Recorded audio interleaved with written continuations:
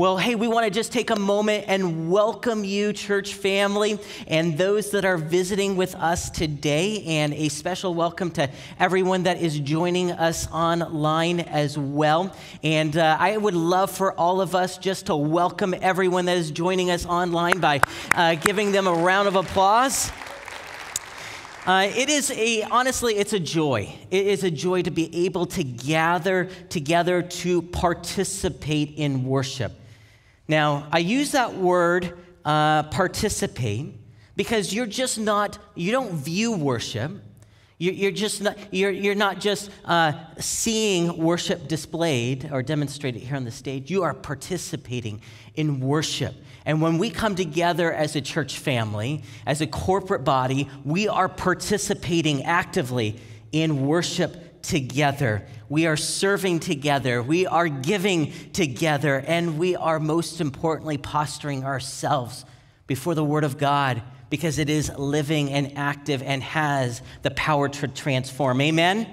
Amen. Well, I want to also just encourage you to mark your calendars for September 25th. It is a monumental Sunday morning. Actually, I believe every Sunday morning is a monumental Sunday morning because we're able to gather and meet with God. But next, in 2 Sundays, we are going to take time to celebrate both Pastor and Amy Joe, and for their amazing years and decades here at Turning Point. And so we want to just take a moment to celebrate them. It's also going to be my installment as your next lead pastor.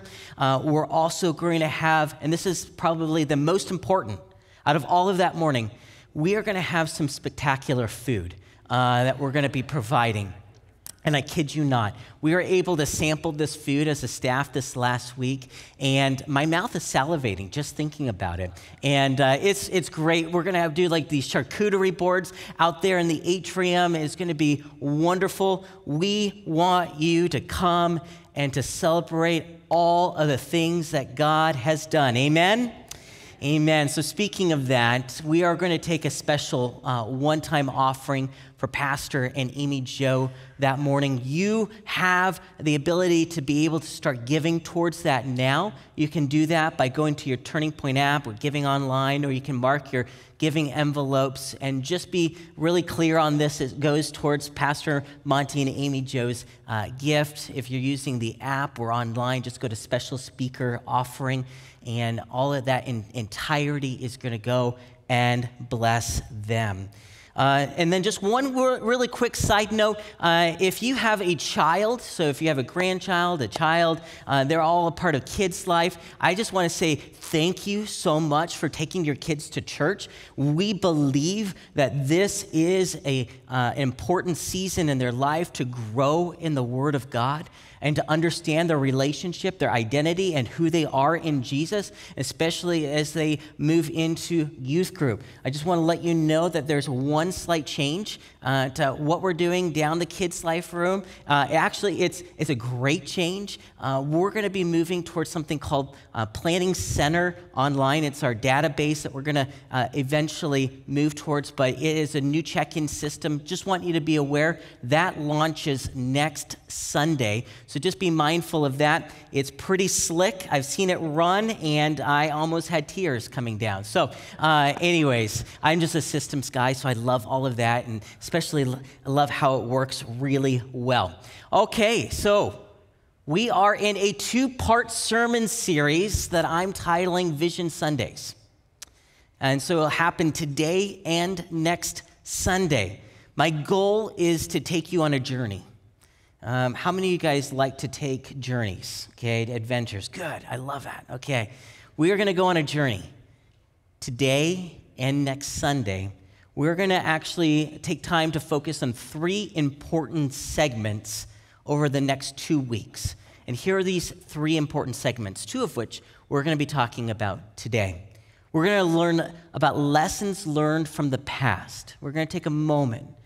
And we have an amazing godly heritage. And we're going to just take a moment this morning to learn about those lessons from the past. The second one, we're going to have a reality check of our present.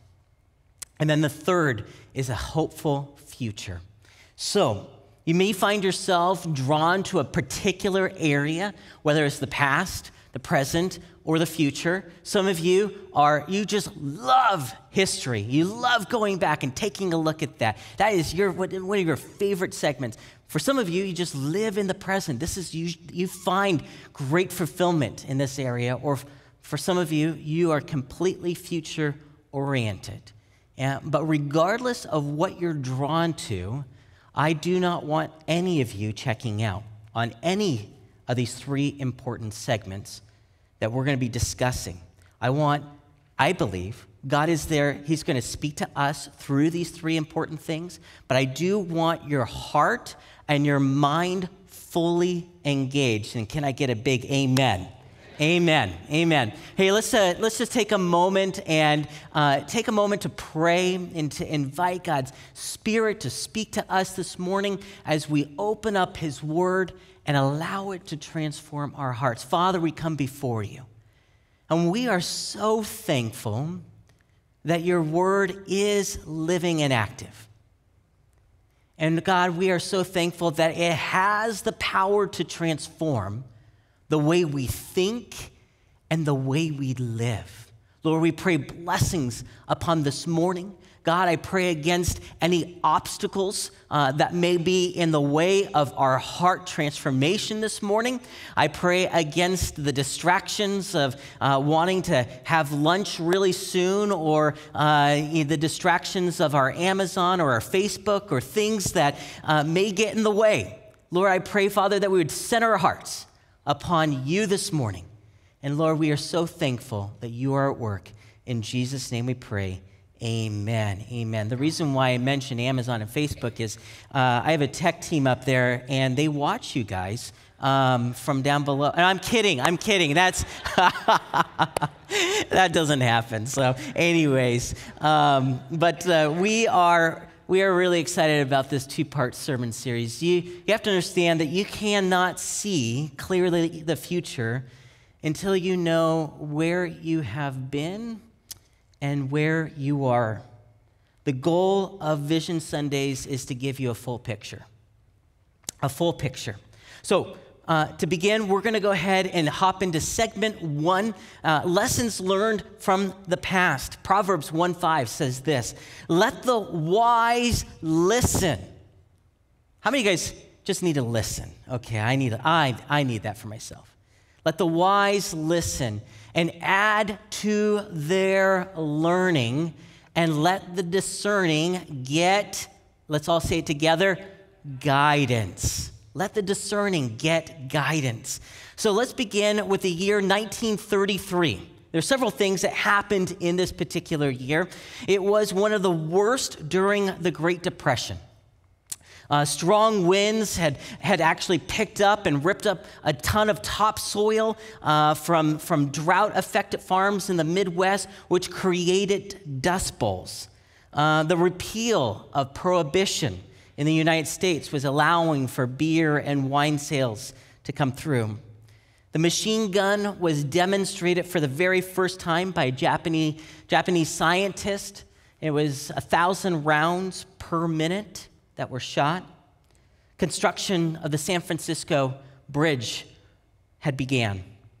Albert Einstein had immigrated to the United States from Germany.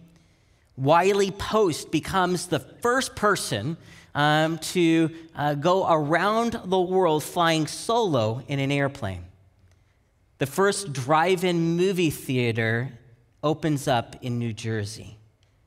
So what also happened in the year 1933 was a group of men and women who gathered as believers on 411 West Indiana, where they would hold revival meetings, where these revival meetings were happening 6 days a week, and they called themselves Revival Center Tabernacle. And it was pastored under a man named W.E. Minauld. And they brought in many, many people to come to know the Lord, but using things like big band, these orchestras. And it was a tool for gospel opportunities. Later on, this church became known as First Church of the Open Bible. So what are some lessons? What are some lessons that we have learned? Well, here's the number one lesson. They possessed grit. They possessed grit. Grit means that they had courage, resolve, and the strength of character. So, this church was not birthed out of convenience, but rather out of desperation to see the gospel advance in Spokane City. 6 days a week, meeting in a tent on West Indiana, where they got to see God's Spirit revive souls of men and women. And the church used whatever it had at the time to help bring people into the church to experience God. And so they used things like this, the orchestra, and I think you guys probably saw pictures already of the orchestra up there. Big band, but it was a tool at that time used by the Lord. A scripture that I would like to just share with you that I believe encapsulates the hearts of these people is found in Romans chapter 5, verses 2 through 5. Because of our faith, Christ has brought us into this place of undeserved privilege where we now stand. And we confidently and joyfully look forward to sharing in God's glory. We can rejoice too when we run into problems and trials. How many of you guys have run into problems or trials? For we know that they help us develop endurance. And endurance develops strength of character, and character strengthens our confident hope of salvation. It produces things in us. And this hope will not lead to disappointment. For we know how dearly God loves us, because he has given us the Holy Spirit to fill our hearts with his love. Sometime later in 1964, Pastor Norm Leelisher became senior pastor and served this church with a tremendous amount of different qualities. But there are two in particular that I want to emphasize. He served this church with passion and with integrity. Pastor Norm had so much passion for the Word of God. I'll tell you this. Towards Pastor Norm's final days, he was struggling with dementia and memory loss issues. And so Pastor Monty would bring him into our staff meetings, and he didn't remember people's names. But Pastor Monty would share just a quick situation, something that was going on in someone's life or in the life of our church, and it was challenging and difficult. And Pastor Norm, without skipping a beat, would say, this reminds me of a scripture. And he would quote that scripture word for word. He had the Word of God deeply held within his heart. So Pastor Norm and Norma pastored this church for 29 years. Under Pastor Norm and Norma's leadership was a building project, change towards new forms of ministry, and a strong influence in the Open Bible network and the Open Bible denomination, the Spokane community, and around the world. In 1979, Pastor Monty came on staff, and he had a lot of hair at the time, I hear. So he served as assistant pastor for 15 years. He served in that role, and then was elected as senior pastor in August of 1993. Under Pastor Monty and Amy's leadership was another building location that we have today, and that was difficult. And he shared that story many times, but it was a miracle. We had a name change to Turning Point Open Bible, expansion projects at Waits Lake Camp, and more. Pastor Monty and Amy Jo have served this church faithfully, have led courageously, loved unconditionally, and adapt it towards different ministry models so the gospel would reach more people for Jesus. Some of these tools were things like dramas and master's commission, the implementation of our small group ministries. So over the last 60 years, this church has seen thousands of people come to know Jesus, lives transformed through discipleship, and people of this church make a difference for the kingdom of God in extraordinary ways. So the lesson number 2 that we learn from our past is that they were full of integrity and were surrendered to the Holy Spirit's leading. They were full of integrity and were surrendered to the Holy Spirit's leading. Over the past 60 years, we have seen adaptive leadership, willingness to experiment with new ministry concepts while remaining unswervingly committed to the mission that Jesus has for us. The discipleship of helping bring people closer into relationship with Jesus. We have developed leaders that are now leading churches nationwide and around the world. And the integrity of leadership that unified people during some pretty difficult times. So if I were to summarize the last 60 years, it's found in Psalm 92. It says here, it is good to give thanks. It is good to give thanks to the Lord, to sing praises to your name, O Most High, to declare your steadfast love in the morning and your faithfulness by night. For you, O Lord, have made me glad by your work. At the works of your hands, I sing for joy. There are 2 things that I just want to draw attention to in this particular section of Scripture: steadfast love and faithfulness. The Lord has always loved this church and has always been steadfast and faithful with this church historically, even during some of the toughest times. Can I get a big amen? Yeah. Amen. The Lord has been tremendously faithful. So the past gives us so many lessons to learn. Lessons of God's faithfulness, his miracles, and his limitless grace upon this church. So it's important that we take time to learn. It's important to take time to reflect and to honor the past. But please understand my heart here. I do not want us living in the past.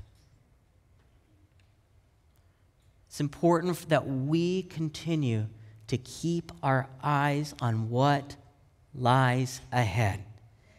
Ecclesiastes 7:10 says this: don't always be asking, where are the good old days?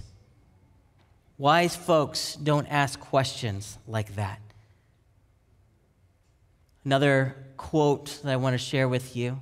It's an unknown author. They said that if your memories outweigh your dreams, the end is near.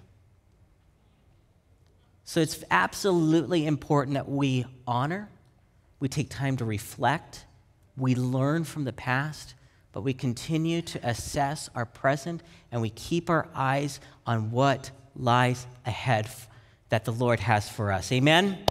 Amen. So, segment number 2, the reality check of our present. 1 Chronicles 12:32 says this: from the tribe of Issachar, there were 200 leaders of the tribe with their relatives. All these men understood the signs of the times and knew the best course for Israel to take. So before we move into the segment on future, we must be able to discern our present season that the Lord has us in.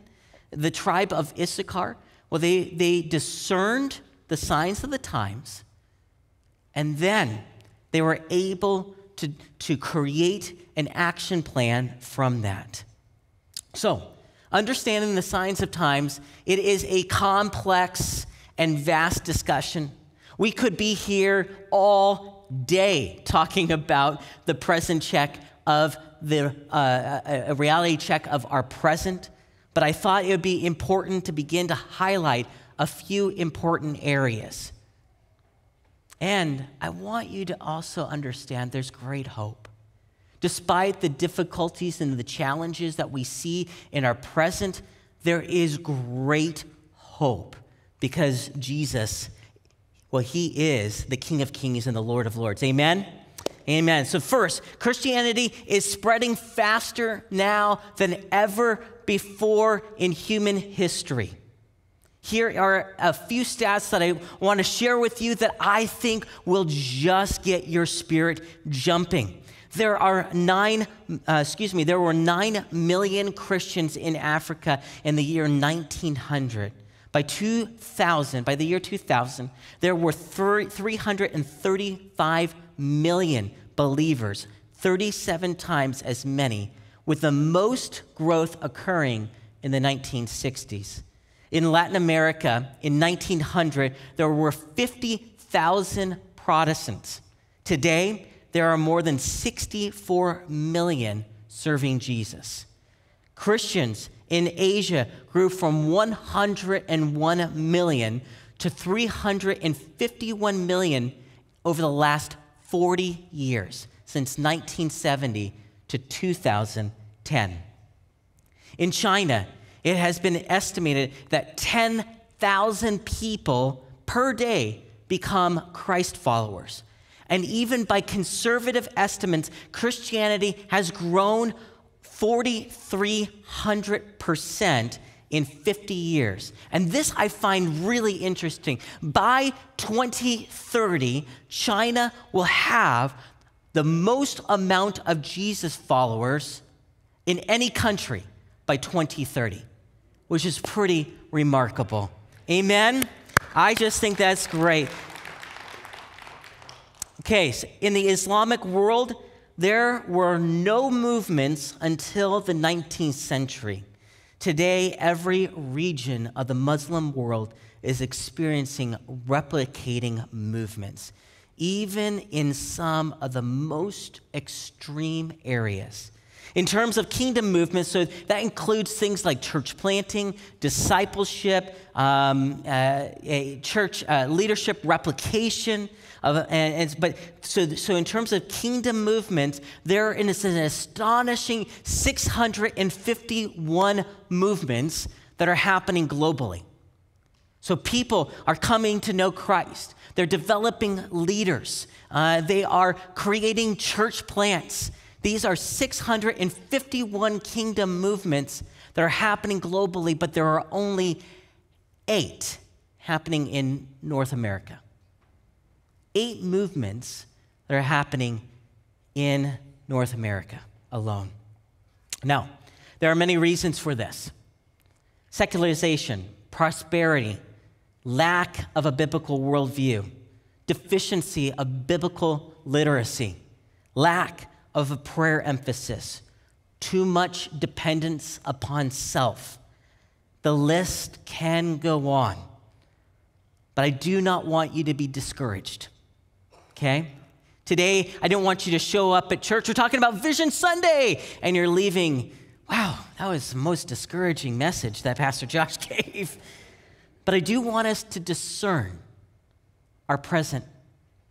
I do want us to have a reality check. I do not want us putting our heads in the sand and pretending that these things do not exist. But I am also hopeful because I believe that God is going to do something powerful in and through the American church. I believe that. And I believe that we are part of that solution. So, don't be discouraged, but let's discern. And most importantly, continue to seek God for wisdom and keeping our eyes on him. So let's drill down on a few things in terms of our just a reality check of our present. And so we live Washington State, I'm going to bring it back just a little closer. Washington State, we live in one of the most unchurched states in the United States. We're part of what they call the unchurched belt. There's the Bible Belt, and we are the antithesis of that.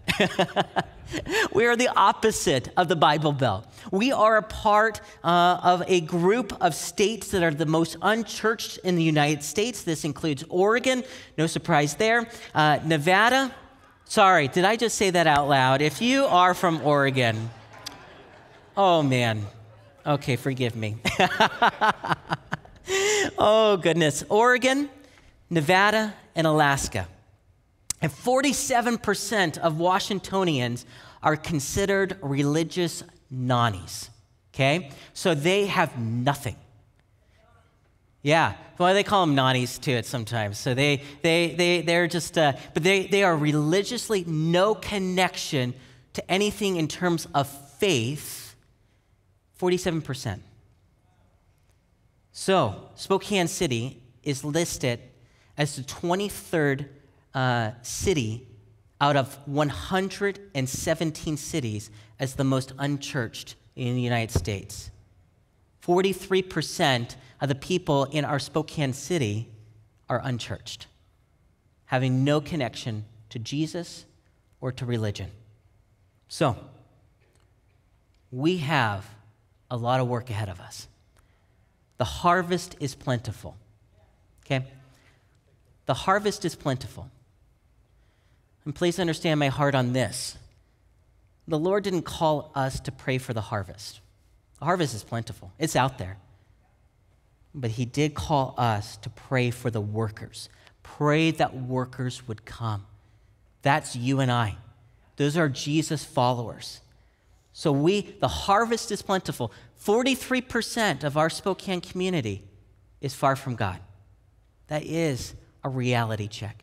47% in Washington State is far from God. That works out to 3.5 million people in Washington that have no connection to Christianity. We have young people, third one here. We have young people leaving the church at an unimaginable rate. 59% of young people will disconnect either permanently or for an extended period of time from the church after the age of 15. 59%, 60% of our young people. Man, so when I go in on a Wednesday night into our youth group and I'm looking at all of our kids that are of the age 15 and older, I'm thinking to myself, 60% are going to disconnect from their faith. We have got to do something. There are a few reasons for this. Church seems overprotective. Christianity feels stifling. This is Barna's research, and this is essentially what they had heard and the feedback of those 60% that had disconnected from Christianity either for a short period of time or for indefinite. Stifling, fear-based, risk-averse. Christianity seems shallow. The Bible is not taught clearly or often enough. And this is what gets me. This is what their feedback is. God seems to be missing from my Sunday morning experience. How is that even possible? Are people coming in to a Sunday morning experience and they're missing God altogether? The church feels unfriendly to those who doubt, those who struggle with emotional problems, depression, or intellectual doubts about faith. We're going to be talking next Sunday. I want you to certainly be here if you can. And if you know of another person that isn't here that should be here, invite them to come and be here as well. We're going to be talking about what does this mean as a church family to continue to find strategies and God-given ways and tools to help reach our next generation. We're going to be talking about how we're going to be prioritizing our young people, but also embracing our multi-generational church. We are a multi-generation church. We have 5 generations that are represented in this worship center each and every Sunday. But we're going to be talking about how are we going to continue to reach young people. Amen? Okay. Lastly, personal evangelism. It's in major decline. Nearly 47% of the millennial generation of Christians believe that sharing your faith is wrong. 47% of millennials who are a Jesus follower feel like if you share your personal faith with someone, that's wrong. But out of that same group, and this is what I don't get, but out of that same group, 97% of the millennial generation that calls themselves a Jesus follower, 97% say that it is absolutely imperative and important that someone makes a faith decision for Christ. Okay, let me think about that one just a... What it boils down to is that spiritual conversations are difficult for some people. What it boils down to is that people may not have the tools in their tool belt to be able to begin to engage with people who are very, very different from them. It communicates to me that we have our faith that is inward, and we're not willing to demonstrate our faith outward. What it communicates to me is that we struggle with sharing our personal Jesus stories. Every single person in this room that has said yes to Jesus, you have a personal Jesus story. And you have a story that needs to be shared and a story that needs to be heard from those that are far from him. So, we have some work to do. These are just a few examples of our present reality. And as we take a pulse on where we are at in our present, this should honestly turn our heads and our hearts towards heavenly wisdom, prayer, self-awareness, calling. We're going to be talking about calling in the months ahead, passion, taking up the cross, embracing the mess. We have got to embrace the mess. People are messy. I can be messy. And I know you guys can be messy too. We have got to embrace the mess. Being willing to step into the unknown, live a Holy Spirit-empowered life, and remain steadfast in Jesus. So where do we go from here? Well, I want to briefly go through this with you. As we close, I want to take you to Revelation chapter 3. And this is going to be starting in verse 15. And I'm going to share 4 very simple thoughts with you out of this section of Scripture. So just give you guys a little bit of context here. Jesus is speaking to the church in Laodicea, and it says, and essentially, I want you guys to understand this about the city of Laodicea. It is an economic powerhouse, okay? And they just were generating quite a bit of wealth, and they had produced medicine. They had a textile industry that was happening throughout the city. And this is what Jesus says to the city. And I wonder if Jesus would be speaking to us. I wonder if Jesus would be speaking to Spokane concerning this section of Scripture. It says here, starting in verse 15, I know all the things you do, that you are neither hot nor cold. I wish that you were one or the other. But since you are like lukewarm water, neither hot nor cold, I will spit you out of my mouth. You say, I am rich. I have everything I want. I don't need a thing. And you don't realize that you are wretched and miserable and poor and blind and naked. So I advise you to buy gold from me, gold that has been purified by fire. Then you will be rich. Also buy white garments from me so that you will not be shamed by your nakedness, and ointment for your eyes so that you will be able to see. I correct and discipline everyone I love. So be diligent and turn from your indifference. Look, I stand at the door and knock. If you hear my voice and open the door, I will come in, and we will share a meal together as friends.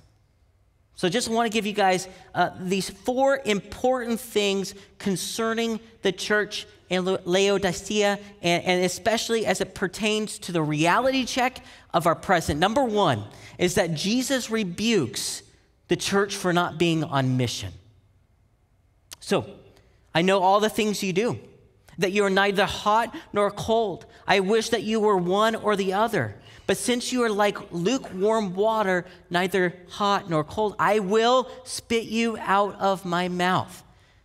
So just give you a little bit of understanding here. There are 2 towns, one located at Colossae, which was located 10 miles away from Laodicea, and it had plentiful cold water, just drinking water, beautiful cold water. And then another town that was located 6 miles away from Laodicea, they were famed for their hot springs that would bring healing power. And then Laodicea had lacked the ability to bring in water. So they had these like aqueduct systems, and so whenever water was brought in from either city, either the hot springs or the cold, refreshing water, it was brought into Laodicea, but it was tepid and it was lukewarm. And it was typically contaminated water.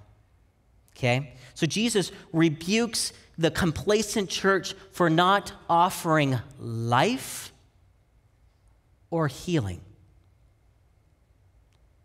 Jesus rebukes them for not offering life or healing to its community. So, number 2, don't let worldly riches corrupt your spiritual lives. You say, I am rich. I have everything I want. I don't need a thing. Prosperity has a way of corrupting our faith. The church had become so influenced by a thriving economy and textile industry that they were so successful that they did not need anything from God. However, they did not realize, they had no self-awareness that their spiritual lives were in absolute decay. Number 3, a call to repentance. I correct and discipline everyone I love. Oh man, Lord, that you would love us, correct us, discipline us. It is actually one of the scariest prayers to ever pray. Lord, if there's anything in me, correct it. The Lord loves you. So be diligent and turn from your indifference. Indifference meaning your apathy, your disinterest, your coldness. Repentance leads us to be reconciled and totally dependent upon God. He is the one who sustains us. Amen? Last one, 4th one. Jesus always restores a heart that is willing. Jesus always restores a heart that's willing. Look, I stand at the door and knock. If you hear my voice and open the door, I will come in, and we will share a meal together as friends. He's saying, listen, the choice is yours. If you open that door, I want you to know this. I am faithful to come in, and we're going to have the best meal together, just as friends, restoring. See, that was for the church. Oftentimes, when pastors will refer to that, almost that section of Scripture as a thing of evangelism, but he's saying this to the church. He's saying, listen, knock. I'm knocking. I'm knocking on your hearts. Knocking. The choice is yours to allow me to come in. I'm going to restore you. I want to make you effective again for me. I want you to be able to provide life and healing to the people around you. Jesus is talking to these believers, and God desires to restore us when we get off track. He really does. How many of you have ever been off track before? I know I have. And I need the Lord to discipline me. I need to repent. I need to realize that sometimes I'm off mission. And the Lord is quick to put me back on. Because in Spokane, 43% don't know who Jesus is. 43%. And I, as a church, and I believe as a leadership team, we are called to make a significant difference in our neighborhoods for Jesus. To affect real change and wherever you're at, whatever sphere of influence that you have, your neighbors, your family, your schools, wherever. So as we took time this morning to look back on the lessons learned from our past, we have an amazing godly heritage. I want you to know this.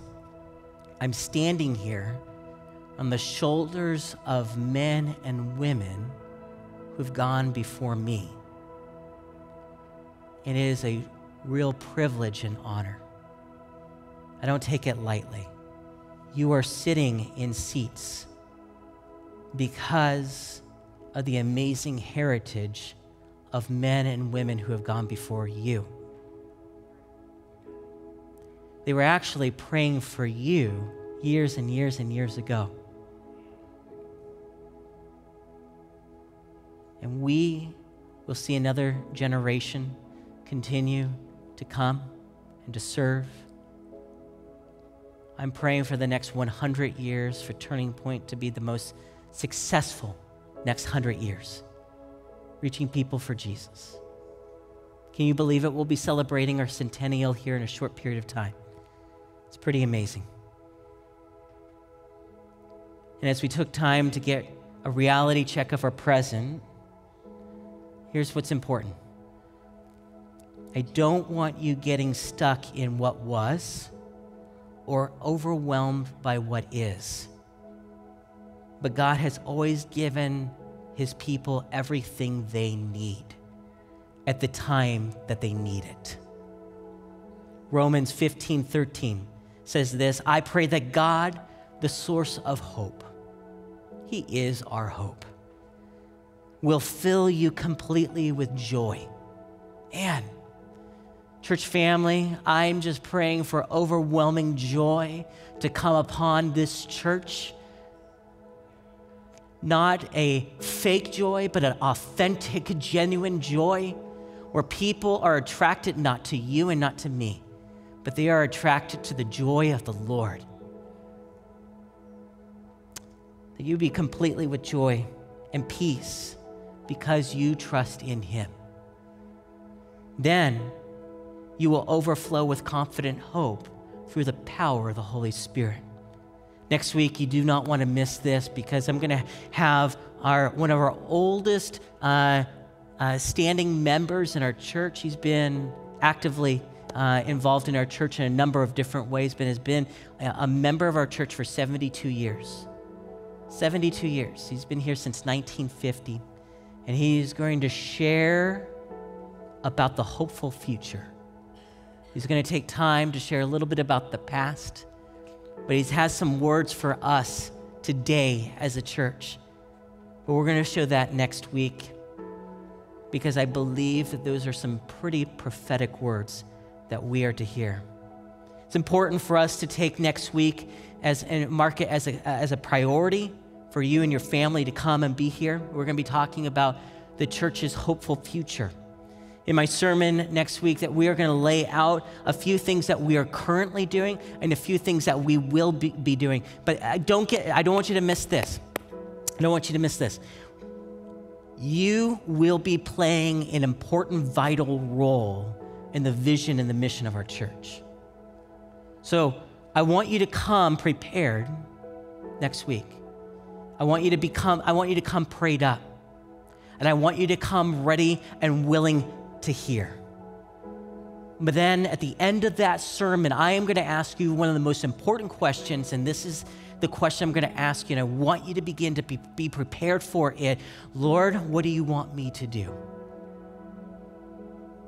The harvest is plentiful, and we are going to do some crazy out-of-the-box things for the kingdom of God. Amen? And so I want you to come prepared and ready for that service next week. Why don't you stand to your feet this morning? I'm going to pray a blessing upon you. And I just want you to receive this as a blessing this morning. And so I want you to bow your heads and close your eyes. And I would love for you to just put out your arms as a sign of total surrender to the Lord. This morning we come before you, God, and we just give you glory and we give you thanks for what you have done. Lord, we have a really amazing past. We have a beautiful history, and we give you thanks. We give you honor, Lord, that you have called so many godly leaders to this church, men and women who have served this church faithfully throughout those years. And Lord, today we stand knowing it was because of you working in their lives. And God, we give you praise and we give you honor for that. Lord, we know that we have some reality check and some challenges of our present day. Oh man, God, we pray that we would be like the people of Issachar. Lord, that we would discern our current season. Lord, that we would be mindful and wise. Lord, that we would not put our head in the sand and pretend that these things aren't happening, but Lord, that we would have the eyes that you have. Lord, that we would look through your lens, your heavenly lens. And God, as we take a moment and just say, God, we are excited about the future. In great faith, we believe that you are going to provide everything that we need for the season that we are in. And we pray, Father, that we would walk in your Holy Spirit, and Lord, that we would be empowered by your Holy Spirit. And Lord, we surrender our lives to you. With every head bowed and every eye still closed, I just want to ask a really quick question to everyone out there. It's just still in a posture of silence. If you are far from the Lord and you haven't said yes to Jesus, and you would want Jesus to be your Lord and Savior and make things right with God, you got stuff, you got mess, you got things that you're dealing with, and you're like, man, I'm so far from God. I've been running. I've been doing this thing on my own, and I'm tired. I'm tired. If that's you this morning and you want to surrender your life to Jesus and make him the Lord of your life, I'd love for you just to raise your hand this morning. Just in great faith, just raise your hand this morning. I want to pray for you. Thank you, Jesus. Thank you, Lord. Father, I'm so thankful that we get to say that you are the King of Kings and the Lord of Lords. We are so thankful of what you did on that cross 2,000 years ago. And Lord, that you have given us a fresh start. For everyone in this room that has said yes to you, Lord, we are so thankful that we've received your grace and your forgiveness. And Lord, that we get to walk it out each and every day. Lord, that we are no longer bound to the old sinful nature, but Lord, that you have given us a new and a fresh start. Lord, that we are a new creation in you. And Lord, I pray a fresh start for those that raised a hand this morning, or those that are joining us online, or those that said it quietly in their own heart. Lord, that they would walk it out. In Jesus' name we pray. And all God's people said, amen. Amen, church family. Let's give God praise this morning.